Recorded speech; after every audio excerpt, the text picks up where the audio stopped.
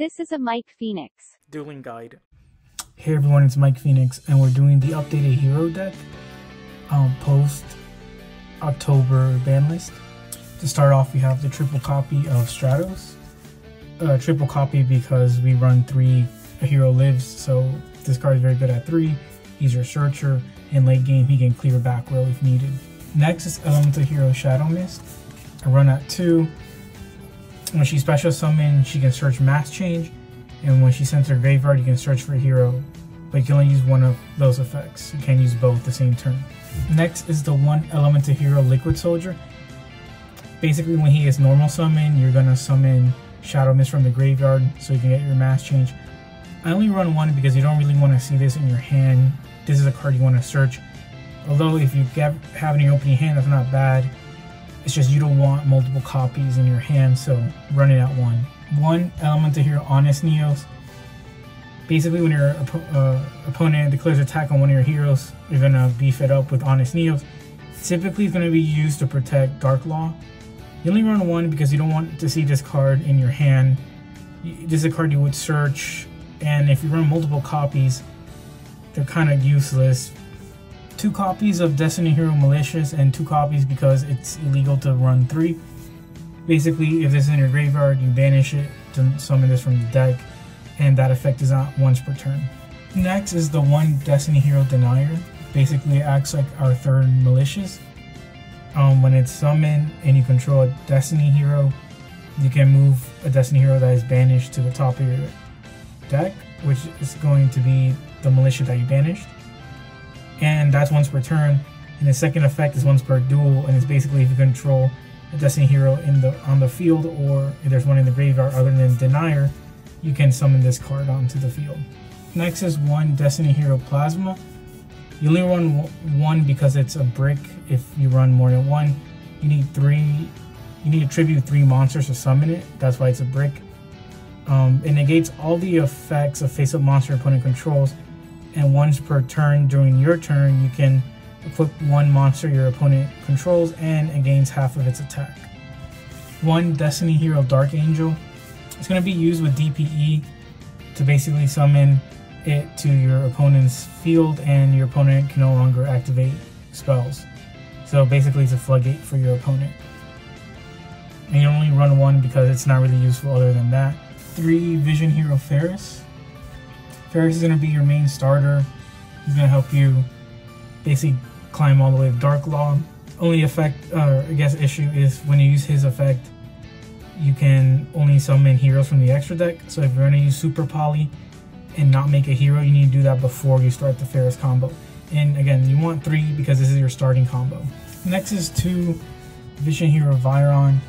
Basically, when he's summoned, he sends a hero from your deck to the graveyard, and you can banish 1 hero from your graveyard, and then you can search Poly. You run 2 because if he's in your hand, he is a starter because again, you can send something to the graveyard like Mali or Shadow Mist. But if he's not in your hand, he's just going to be used for the Vision Hero combo.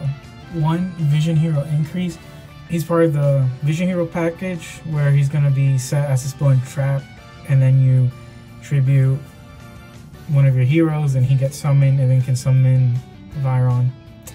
I would keep it at 1. You never want to see this card in your hand. It's probably the worst opening. Besides 2 Malicious, he's like the last card you want to see in your hand. So keep it at 1. 3 Fusion Destiny.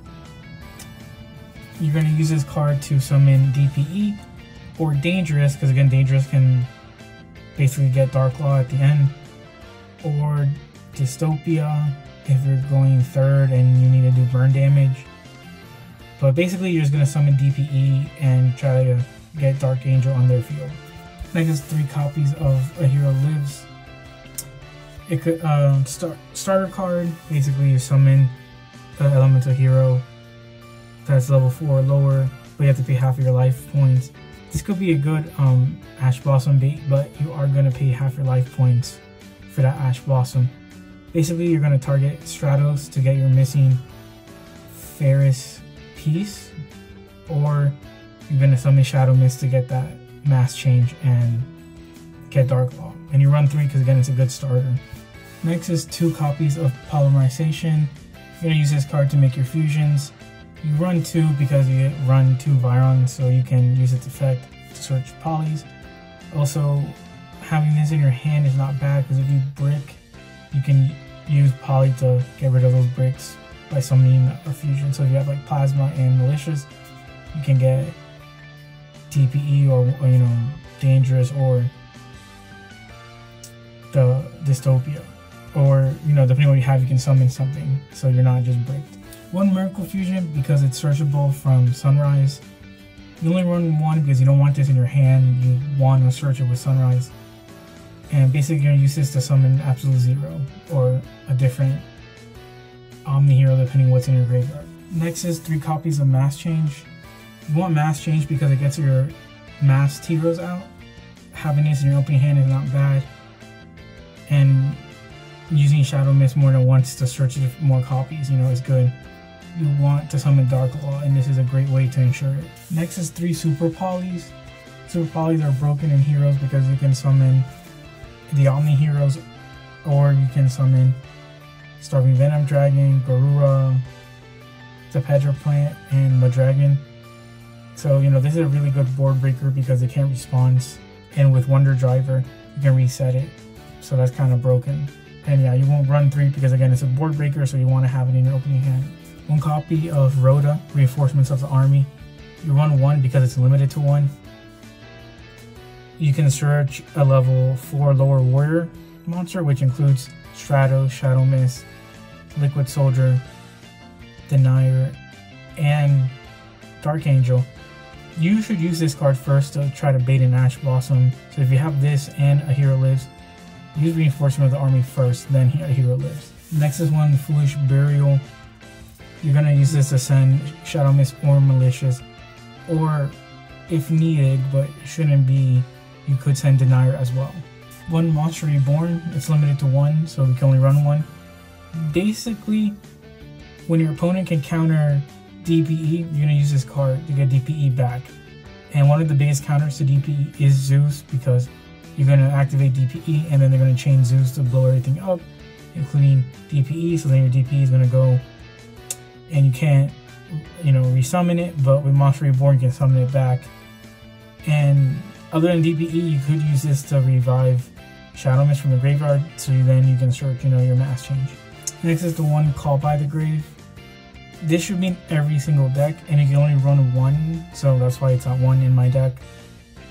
Basically, it's a counter to Ash Blossom, or if depending what deck you're going, you can banish something in their graveyard so they can continue their plays. The next 3 cards rounded out to a 40 card deck, and it's 2 Droplets and Infinite Impermanence. Forbidden Droplet,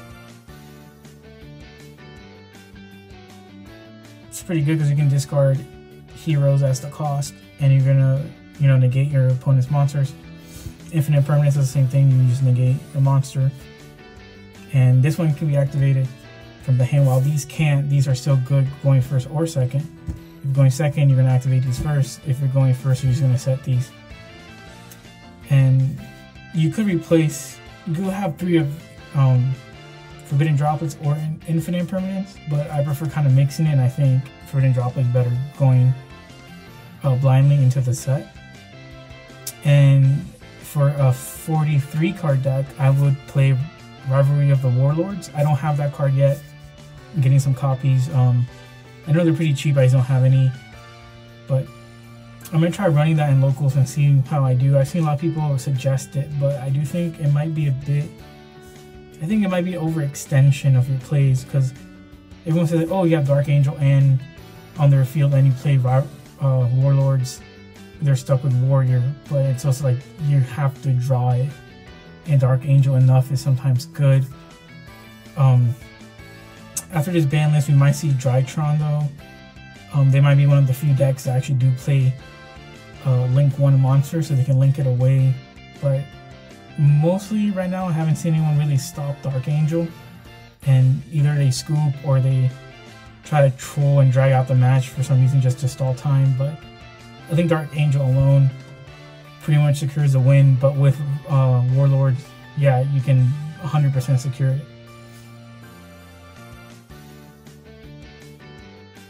Mass Hero Dark Law. Basically, it's a macrocosmo for your opponent, and if they draw a card outside of the draw phase, you randomly select a card and it's banished. 1 Mass Hero Blast. Basically, if you summon Stratos and it's about to get negated, you can just mass change into it, so you can still use its effect because it won't be on the board for it to be negated. And it could help, you know, with back row, depending what it is. If it's Mystic Mine, you can't activate its effect, so it's not useful against Mystic Mine. Mass Hero Acid at 1. Basically, if you have Absolute Zero and they have a back row, you can mass change. So 1 Absolute Zero destroys all their monsters, and then Acid will destroy the entire back row. Next is 1 Cross Crusader. I changed it back to 1 because I've never seen myself really use 2. And if I've used 2, it's been like a last minute effort to not even win. So to me, there's no point. But basically, when it's summoned, you can revive a Destiny hero, and then you can tribute a Destiny hero and then search any monster. So this is going to be part of your Vision Hero package. Next is 1 Wonder Driver, Extra Hero Wonder Driver.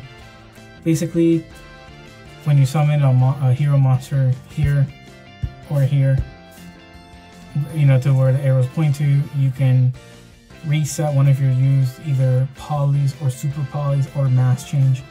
I would definitely pick super poly. If you're running 3 super polys, you might as well run a 4th, which is going to be by setting it back. A pretty broken card. If you run super poly, I think you should run this. 1 Elemental Hero Sunrise. Basically, when it's summoned, it's going to search your Miracle Fusion for basically Absolute Zero or Grand Tornado. And when a hero battles, you can pop 1 card. And also, it beefs up all your heroes by the different attributes, including the one that it currently is. So you have at least 1 light, it's going to boost everything by 200. Then, you know, if you summon Absolute Zero, it's going to be 400 zeros, and etc. 1 Absolute Zero. Basically, you're going to summon this with your Liquid Soldier and another hero. Or if your opponent is playing water, then you just need to give up a hero, then use one of their monsters. 1 Elemental Hero Great Tornado. It's wind, so you can use it against, I think, what is it, the Bird Statue and Philander Freeze, or just any wind monster. Great super poly target. 1 Destiny Hero Dangerous. Destiny Hero Dangerous, if you can summon it with Fusion Destiny, it's basically going to be a 1 card Dark Law. You go through the combo, you're going to get Dark Law, which is, you know, very oppressive to your opponent. 1 DPE. With DPE, you're basically going to destroy DPE and one of your opponent's cards every turn. And if you have DPE, I really suggest using Monster Reborn, because most good decks have some sort of counter to this, and if they don't banish it and it's still in the graveyard, you can Monster Reborn it. Next is Destiny Hero Dystopia. This is basically for going 3rd and there's time. You're just going to burn your opponent. A lot of duels always end in time, and you might as well take advantage of Dystopia and do the burn damage. But I would not recommend this card in round 1 or round 2. Starving Venom Dragon at 1. You're going to super poly 2 dark monsters. In my opinion, this is better than Escudiado. So if you run both or consider running both, I would just run this one. I think having both is an overkill. This takes care of the dark condition. Plus, you don't need an Elemental Hero for Escudiado. You can just use any of your dark monsters, if obviously your opponent doesn't have to. Kagura, Wings of the Resonant Life at 1. Basically, most decks do run, you know, monsters have the same type and attribute with different names. So this is a good super poly target because you can just grab 2 of their, you know, boss monsters that are the same type. Pedroplant. Pedroplant is very good in a meta where there's fusion monsters, and right now there is. So basically it's 1 fusion monster, 1 dark monster, and then you can add counters to basically change the level of your opponent's monsters, which basically can stop them from doing certain, I guess, you know, XC summons. So yeah, this is a very good super poly target. And last super poly target is Madragon of the Swamp, and it's two monsters with the same attribute but different types. This one sometimes is harder to pull off, but I would still have it just in case, you know, depending what deck you're going for. So, I'm sorry, going against. So it's either going to be Gagora or Madragon. Next is the extra deck with 3 Dark Blue, Ruler No More. You could run this in your main deck instead of the Forbidden Droplets, but I think if you go first, this card is kind of useless, where Forbidden Droplet, it's good either going first or second. Next we have 2, I'm going to group these together because they kind of try to accomplish the same thing, but 2 DD Crow and 1 Silent Graveyard. Basically, like, you could have 3 DD Crows, but I think just having this one is a crazy haymaker. But they'll accomplish the same thing. You're just trying to, with DD Crow, you're going to banish one of your opponent's monsters, and with Silent Graveyard, you're not going to allow them to activate effects from the graveyard. Basically, you're trying to stop them from using the graveyard. Next is back row removal. And in this meta, basically it's going to be Mystic Mine because it didn't ban it, but Harpy Feather Duster, Twin Twister, and Spiritualism. Spiritualism is, you know, crazy. And again, I grouped these 3 together because they accomplish the same thing, just back row. Spiritualism basically can be negated.